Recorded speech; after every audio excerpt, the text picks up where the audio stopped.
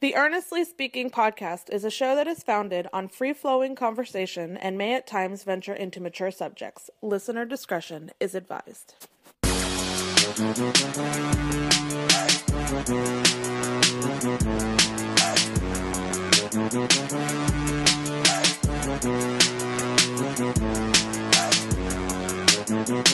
Earnestly Podcast coming to you on March 7th, 2022. 23. Dude, I can't even. We're the third month already. I'm still struggling with the year. How you guys doing? All right, been well, let's do the Soul Podcast. That was last week. Was it last week I did the Soul Podcast, I believe? It was last week, I think, right? Yeah, actually, it was a bedcast, I think it was. Did a show from the bed. I'm back in the studio today. Things are on the up and up. Health update here, another one. This is probably the theme of this show for the last couple of weeks. Things in my neck are getting better, obviously. We'll continue to see the chiropractor every 3 times a week. I didn't go today, though, unfortunately, because my youngest son, Logan, woke up sick, and actually woke up sick at 3 o'clock in the morning with a stomach ache, a bug, and we had to go to the doctor at about 8 o'clock in the morning. So he kept him home from school. Actually, ended up keeping both kids home from school. You know, it was one of those things where, okay, we just be safe. Just keep them from school for the time being. But we did that, and then you know, I put my wife. My wife had to work a long day today. She's at work now. Still, currently, she's started to be up, and you know, go to work after all this. So she's just such a trooper. I love her to death. I'm tired myself, man. Actually, I probably shouldn't even do this podcast, but I'm exhausted. But I've been itching to get back in the booth here in a week. Like I said, there's a lot going on here at home for me personally. But the neck issue is getting better. I'm back to dealing again, back to on the tables again. I was cleared late last week. Still being cautious. There's still soreness in my arms. Not as bad though. I have little numbness in my index finger still, but it's not as bad as it was. Still really can't do long podcasts. Like I know I did one last week with Rob Arnett, hour and a half last week. That was fun, but it was still a little tight. But hopefully, I would say by April, I should be cleared to back to normal. But I'm also really taking health seriously. I'm actually going to do a bonus episode this week. This Thursday, I'm going to my doctor. I'm going to officially find out everything about my health. I've said in the past, back in what was it? Late last year, we did an episode that was called BED-IC. Remember that little spelling acronym thingy? And I had said that there's a possibility I might be diabetic. The early signs do show that. I took a blood test last Friday, and I am going to find out the results this Thursday. So I will be doing a bonus episode this week, probably focusing solely on that, because I'm doing a lot of things here at home health-wise, and I want to get into that. I want to save all of that stuff for that episode when I do that. Probably Thursday afternoon. I'll probably end up doing that once I find my results. I found in the morning. I'm kind of nervous, but I kind of know where I'm at. I've been the doctor has had me on, logging my blood sugar for the last 5 days of 4 days, or how it is, through Thursday, logging all that plus the blood pressure. It's been high, but it's been getting better. I've been eating better the last couple of days. I've been exercising a lot last couple of days. I've made some changes. I haven't had really any sugar. I haven't had a soda really since last Friday. I cut that last week. I haven't any sugar other than like low carbs. I haven't had any sugar in about 5 days, and it's been a challenge. But again, health is wealth, and like I always say, I want to be allowed to see my kids and my wife, and I want to see them get older, and I want to grow old. I want to be able to live a long life and a happy life and healthy life, and I have to make sacrifices on that end. But we'll know more on Thursday, and we'll do another episode Thursday, focusing on all this, because there's a lot of stuff going on here at home that I want you guys to hear about. I want to make this a community, also, where my health journey is also a part of the show now. We'll start having guests on the podcast of people who are doing the same thing and changing their lives for the better, self-improvement, so all those things. But I want to focus on a lot of other things that are in interest right now in football. Today was the last day before teams were able to franchise players and all that stuff. And we'll get to all that soon as well too. I want to talk Kevin Durant real quick. Kevin Durant, of course, now a member of the Phoenix Suns. The Suns are, I believe, 3-0 since he has started.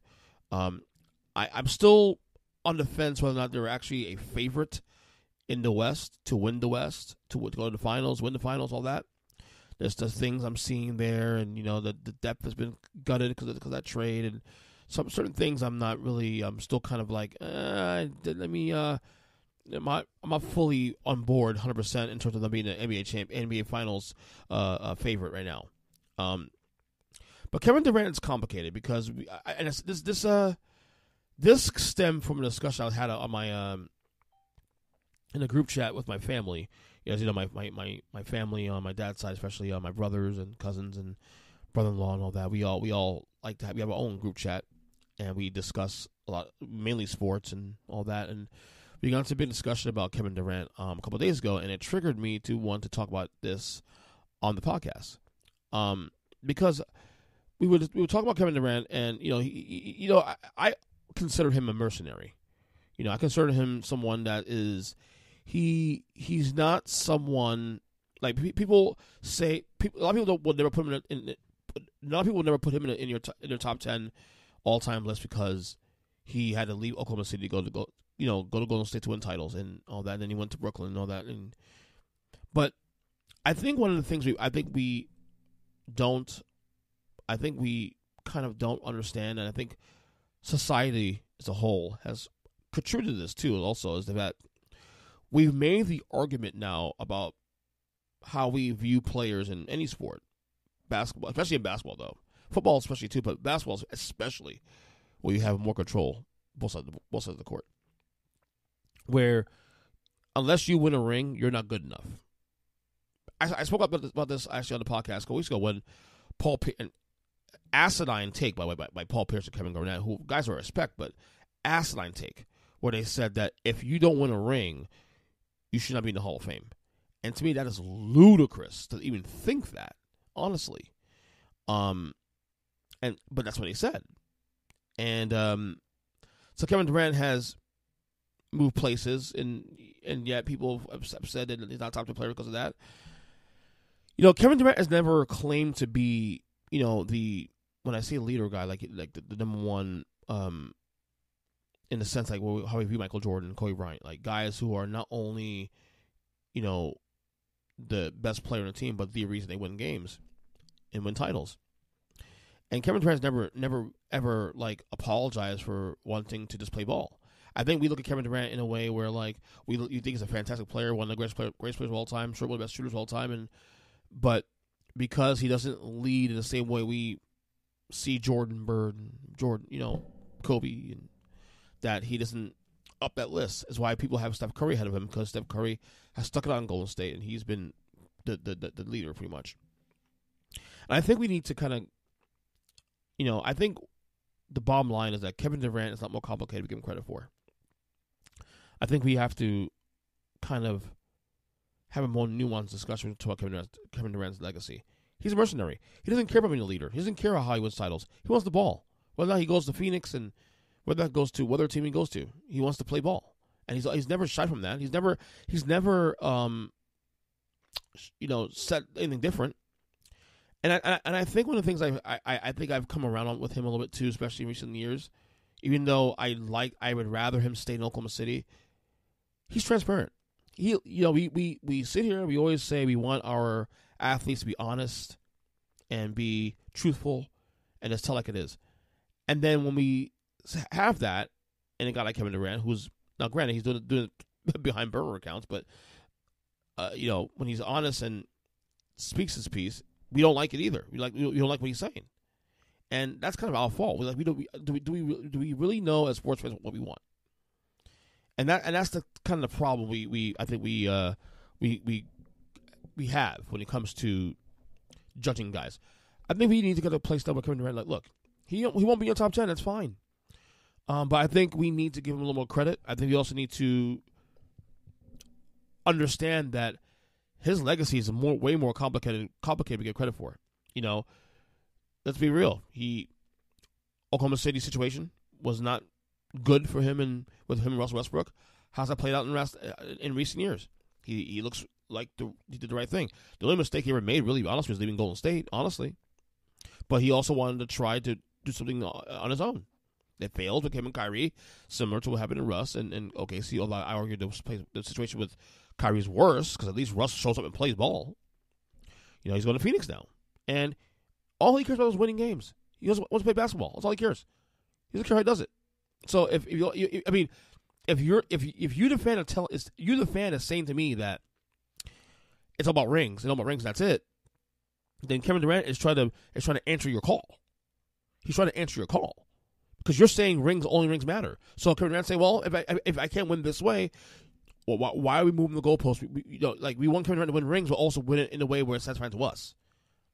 And again, the legacy argument. Look, this is why I keep telling y'all I hate the Jordan LeBron argument because at the end of the day, look, I may think Jordan's the greatest of all time, but it's an opinion. There's really no clinch best player of all time because that will say that my opinion is more valid than yours, and we're not going to do that here. We're not going to do that. So all I'm saying is this: give Kevin Durant a little more credit for that, a little more credit. Like I said, I would rather him stay in Oklahoma City with Russ and try to make that happen. But look, it's his decision. He's a free agent. He decided when to go, and that's it. So, but it's just complicated. So, one situation I'll tell you is not complicated, and I think we need to get a little serious here. Is John Morant. John Morant. I'm really worried about this kid. You saw the video, a video from on his IG. He was at a strip club, brandishing a gun. We see other things come out in recent months, and starting to see this little turn, like concerns. And there's a couple of things we're seeing now that with John Morant that's a little bit concerning. And I'm not gonna double down on this because we've heard other people's comments on this. And by the way, Jalen Rose had probably the best advice for John Morant on NBA Countdown on Saturday. I wish I had a clip here on the podcast I play here now, but his clip, the clip was fantastic. Look, John Morant, I don't know what's this meaning for him to want to come off as this tough, hard, thuggish. Look, I may be rich and I may be a top 10 player in the league, but I'm still here. I'm still tough, and I haven't sold out, dude. It's overrated, man. Be corny. I'm just gonna be straight with you, man. Be corny. I like corny. That's who I am. Russell Wilson, look, he may have had a rough year this year, and it stopped maybe a little lower going to this offseason. But Russell Wilson, I saw a video with him doing a father-daughter dance. His daughter, I think, was like 3 or 4 years old. And to me, that's wholesome as hell. I'm not saying he has to be like Russell Wilson, but corny is better. Corny is safe. This shit that John Morant's involved in, really, honestly. And again, there's a lot of things that we don't know is confirmed or not. It's gonna get his ass killed if he ain't careful or in trouble. This dude has hundreds of millions of dollars that he could be making in the next decade. He's only 23 years old. Okay, he's ready to secure the bag for the next 5 years with Memphis. He's probably getting the bag again going forward. Okay, for another five years. Plus endorsements. What are you doing, Ja? Now, to his credit, he's seeking help. There's rumors come out now that he's had some drug and alcohol issues recently. I mean, that's what's been reported. I'm not saying it's true or not. This is what we're hearing out there in the streets. But Ja, he's got to clean this up. And also, this is also a call to action to his father, T. Morant, who's heavily involved in his life. He's at every game, every home game, every road game. And I know that you guys are boys. You guys are like friends.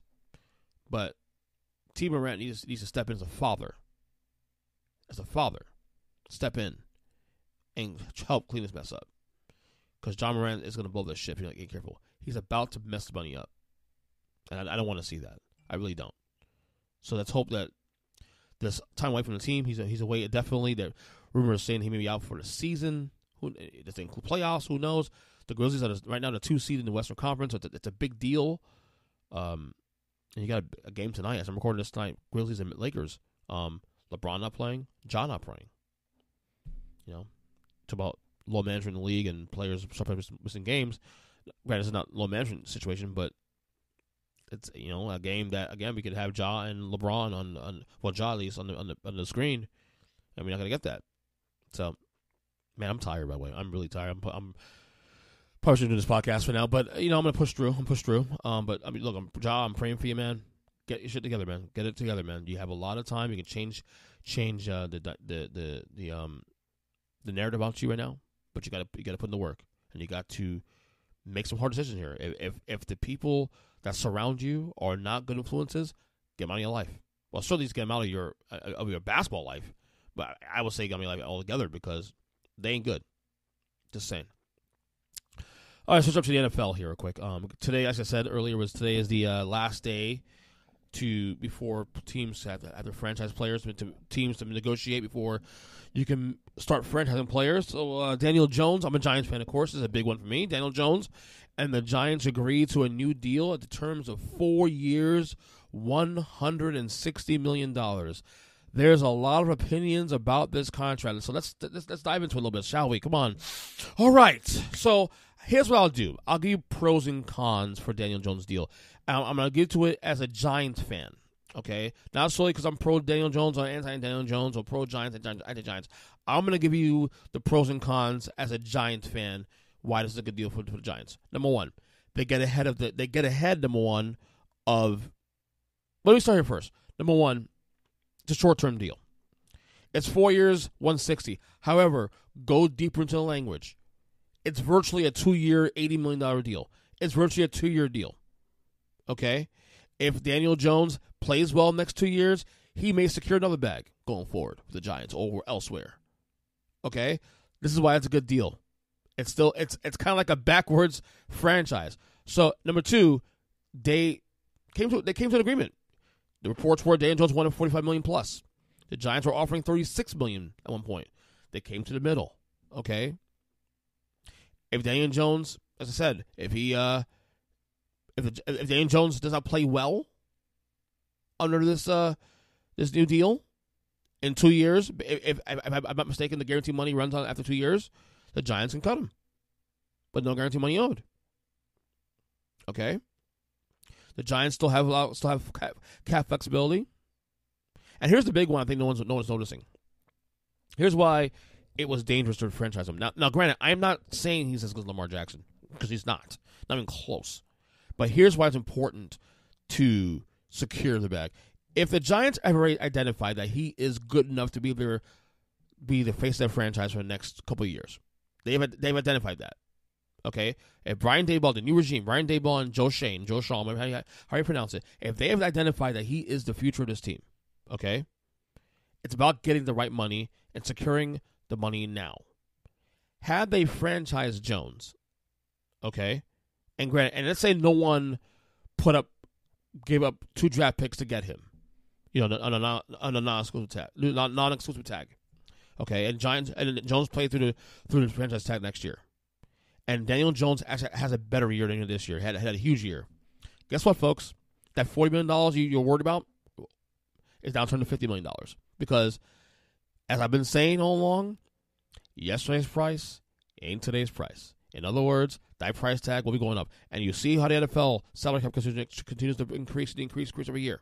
Okay? And the Giants, by locking them in, they're guaranteed, if Daniel Jones has a phenomenal year or two, they got him on a bargain because the price tag will increase in the next year. Okay? And the year after that as well, too. If Jones plays well next 2 years, he gets another bag.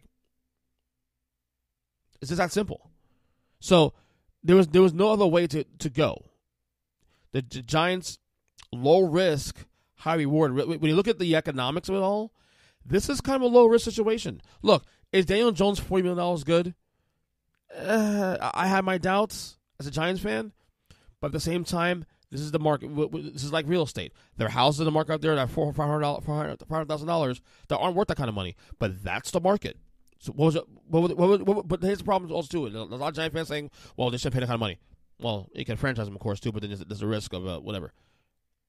Who would you have gotten? Jimmy G? No offense to Jimmy G. I like Jimmy G, but he's not going to change your. If the Giants got Jimmy G, it's pretty much a stopgap. Okay, he's a stopgap. Jimmy G would have worked for the Giants if the Giants were, say, drafting another quarterback and he needed a veteran to play behind for a couple of years. That's not the case here now. Daniel Jones obviously has talent, and he's good enough to be, I would say, worth the chance. And here's the thing. It's not a long-term deal. So, in essence, it's 4 years, 160, but really it's 2 years, 80. So, look between the numbers. There's a lot more information there. Look at the language. So, I thought both sides here won because Daniel Jones now gets the bag, and if he plays well under this short-term deal, he's young enough to get another bag again also going forward in 2-3 years. So, win-win, Giants. Win-win for Jones also too. So, that's it. And again, they avoid the Lamar Jackson thing where they could have secured Lamar Jackson a year ago. They chose not to, and now they're in the situation right now. Nice segue, Lamar Jackson, franchise for the Ravens today, non-exclusive tag. There's got to be a team that's going to put two picks up, I'm assuming. Now, rumors is that Falcons, Panthers, Dolphins have all said, according to sources now, that they're not going to go after Lamar Jackson, which means now, who knows? I don't know where this goes. Is Lamar here long term? He doesn't have to sign that franchise tag as well too. Also, Baltimore should have locked him up a couple years ago when they had a chance to, when his value was lower, and now again the market continues to go up. Now his price tag is bigger now. Yes, Deshaun Watson had a lot to do with that as well too, but the market was always going to explode anyway. Maybe not to the extent of where Deshaun Watson's deal went, because the Browns fucked that up. But, that's capitalism for you guys. Capitalism in a nutshell. That's simple. My prediction is, I'm going to say he's still, his days can be numbered, but I don't know if I necessarily believe these teams, the Falcons, Panthers, that the sources say that they're not going to go after him under the franchise thingy, give up two first-round picks. I'm not convinced that one of those teams is going to say, reverse course on that. So I'm still 50-50 on Lamar Jackson returning to Baltimore next year. That's all I'm going to say about that. So, but it's going to be the saga's not over yet. We still have a couple more months. So Derek Carr yesterday gets his deal up in New Orleans. I think right now on paper it makes them the favorites in the NFC South. Obviously a low bar though, because the South was trash last year, straight trash. Tom Brady obviously retiring from the Bucs. The Panthers are still rebuilding. The Falcons are rebuilding. The Saints are kind of rebuilding as well too. But you get Derek Carr there with a pretty good defense in New Orleans. There'll be a problem. Geno Smith got the bag as well too. 3 years, $103 million. I think it was. A little over $100 million. Good deal for the Seahawks there. Geno earned that last year with his play. Got the Seahawks to the playoffs last year and all that. I'm really proud of Geno there on that aspect. Update on the Aaron Rodgers saga. Reportedly, the Packers are talking to him again, and also there's communication between the Packers and the Jets. So there's definitely some traction on the Jets rumors. The Jets obviously losing on Derek Carr. This is it for them. It's pretty much Rodgers a bust. I mean, you can get Jimmy G obviously, but I have a feeling Jimmy G is going to Vegas. Honestly, so there's that. Like I said, free agency is about a week away, so we'll see how that plays out. But Aaron Rodgers, what he's doing, also a lot of people like very frustrated about Aaron Rodgers, what he's doing, how he's handling this situation. He has a right to do this. Whatever he's doing he's not doing anything wrong. Okay, he's trying to decide his future. Okay, there's no different what anybody else does. He evaluates. Nothing wrong with that. He'll decide when he's ready to decide. I do think the Packers want to get rid of him. I do think there's rumors. I do think, the fact that the Jets are involved and the Jets are talking to the Packers and all that, and is that I think there's validity that the Packers are definitely interested in moving on from Rodgers, regardless. That big contract for starters. And then, I think they feel better about Jordan Love now than they did a year ago. So there's that. My opinion, I think he's back in Green Bay next year. That's my opinion. But we'll see. We shall see. We shall see. This is a story that's getting more legs now, and we'll see how it plays out. All right, 2 more things we got out here. I'm really, really, really tired. Like I said, I'll drop another podcast later in the week. So I was watching Bill Maher. I love Bill Maher. Real time Bill Maher every Friday. Though I don't watch it live. I watch it like days after, a day after. He had on Bernie Sanders as one of his main guests on the show. And look, it's probably a little controversial, of course, for some, but it's not really. Look, I don't necessarily agree with all of Bernie Sanders' politics either, but here's why I respect Bernie Sanders. Of all the politicians in I said Hollywood, but it might as well be Hollywood, right? Of all the politicians in Washington D.C., Democrat, Republican doesn't matter. Bernie Sanders to me is the most authentic, because at least what he says he means. You may not like his politics, and many do, many don't, some do, many don't.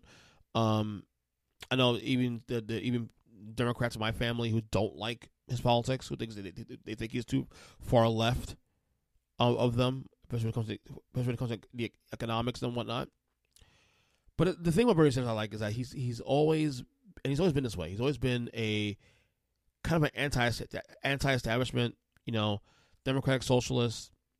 We obviously the language on socialism. People say socialism is bad and this and that, and there's the difference between socialism and democratic socialism, whatever.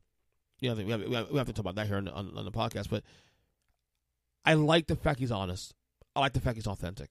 I like the fact that he says what he means. He means what he says. That's it. He moves on. He seems kind of ordinary to be around all the time. You watch him on Mar. He seems very ordinary. But he's an old man. He's turning 80. Now, I don't think he was run president again. I think he said no, because I think Barr had pressed him on that on the show. He said, would you another run, third time's a charm? He said, no. He has a new book out he's promoting on there. I'm thinking about buying that book just because I want to see what he has to say. But I just think Bernie's a very authentic guy. I'm not saying I agree with his politics. I know, the people in my family who do like him and some who don't, politically speaking. But he's at least authentic, and I'll give him that.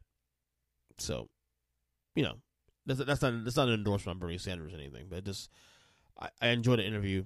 He had a Russell Brand on. He had Russell Brand and John Hallman on the panel. Russell Brand is a bit much, man. I mean, some things we were saying there I agree with, but some things we were saying also he's a little bit too performative for me, also for my taste, to some degree. I thought he was talking over John Hellman a little too much, a little bit too performative at times, and just kind of like, over the top with it. Like, dude, relax. It's okay. You can chill pill. But that was a good episode of Marvel this week. I need to watch the Chris Rock special. Not a big Chris Rock fan, obviously, but I've been told I need to watch it at least in some feedbacks. Maybe next day or two I'll watch it and review it on the podcast. Let me see what else before I get out of here. Donald Trump. Donald Trump is actually running a very smart campaign right now. Now, it's way early. We are way early. We're not even close to caucus season yet. So far we have what? 2 candidates running for the Republican nomination on that side. I know, obviously, him and Nikki Haley have entered the race. I believe that Tim Scott's going to enter the race at some point, too.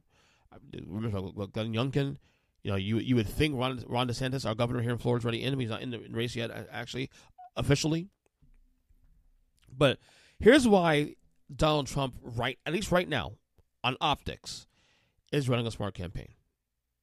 There's a lot of Republican figures that have become a little more vocal about wanting to sunset certain entitlements like Medicaid and Medicare and Social Security.